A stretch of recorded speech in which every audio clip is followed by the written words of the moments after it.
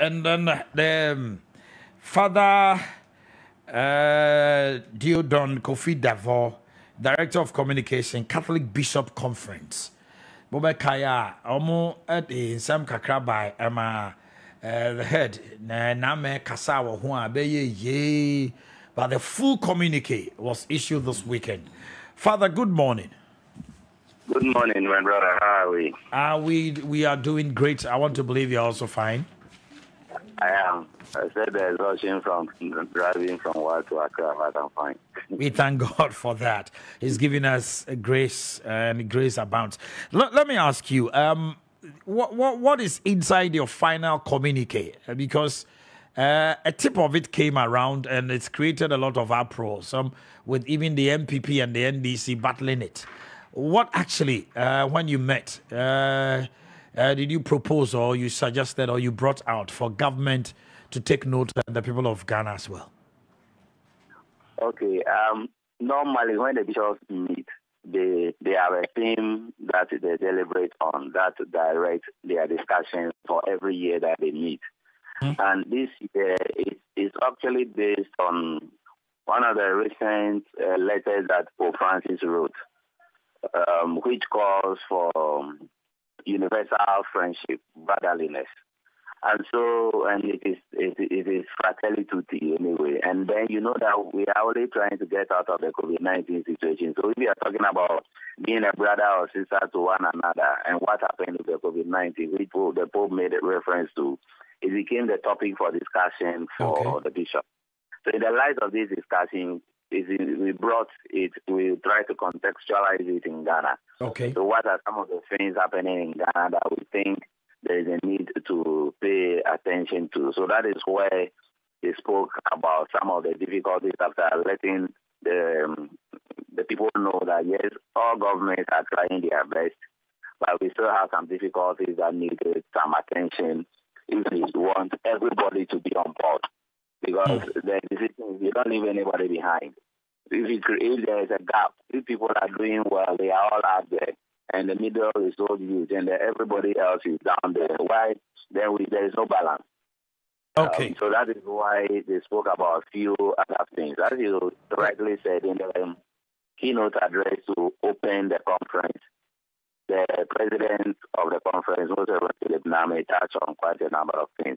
Yeah, one major thing that came to the fore was government's fight for corruption, which he said it is gradually becoming an illusion because people in government seek their personal gains than the masses. And it didn't go down well with government, and government had to respond through the New Patriotic Party. What actually what was it that probably maybe at the end of the day, sometimes they say that the media might have twisted or turned things unlike the way it was said. What actually transpired? The president of the conference indicated in that keynote address that if there's one thing that everybody was happy for, was when the president of the Republic, His Excellency Nana Akufo-Addo, promised that during his tenure of office, the public purse will be protected. Mm-hmm. But he went on to say that, and when he said that every Ghanaian was happy because we all think that this is the way to go. And then added that it doesn't seem to be the case. We hear of all kinds of mismanagement taking place. That is why he touched on the wastage. Okay. And when there is so much waste, human of the resources of the nation, and where others, very few people are benefiting from it, and the masses who should benefit are not benefiting. Anytime the bishops talk, what people forget is that these bishops are more or less the people you can refer to as the grassroots people. That's right. Because when people have difficulty, it is the bishops they come to. And so they hear people complain how they are struggling every day. So at the end of the day, normally what is said is just to be the voice of the voiceless. And what I think we should do as people in authority, people in power is, what is there any truth in what has been said? Okay. If there is any truth in it, how do we go about it? Down to just try to brush it off and say that somebody is not in touch. These are shepherds. The bishops are shepherds. And so they have many people that they take care of, not only spiritually. And so when some of these things are raised, I think, yes, we are politicians. We would always want beautiful things to be said. But if there is some truth in what has been said, why don't we look at it and see the best way? Because on the issue of free SHS, you are appealing to government to address challenges. And once again, it is said that the feeding senior high school food is a problem. Some of the headmasters are even asking if possible they should go back to the old system where they were managing the food instead of buffer stock, because there's a whole lot of trouble and problems with feeding.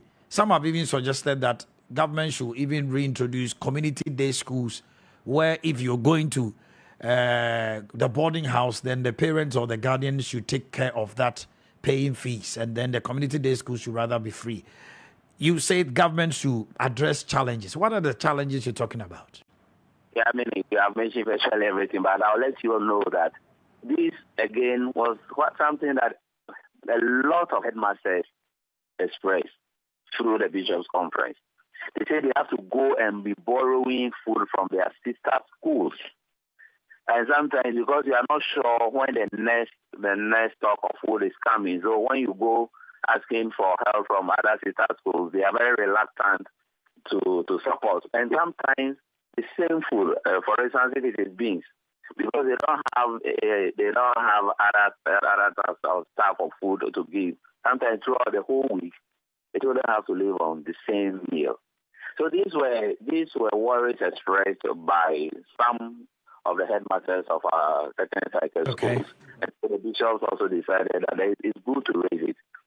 Yes, they appreciate what is happening, and as they have indicated, but there is a need. And this is not the first time the bishop spoke about these challenges so far as the free senior high school. And in the previous communiqué, they said, why don't you come in dialogue with the stakeholders?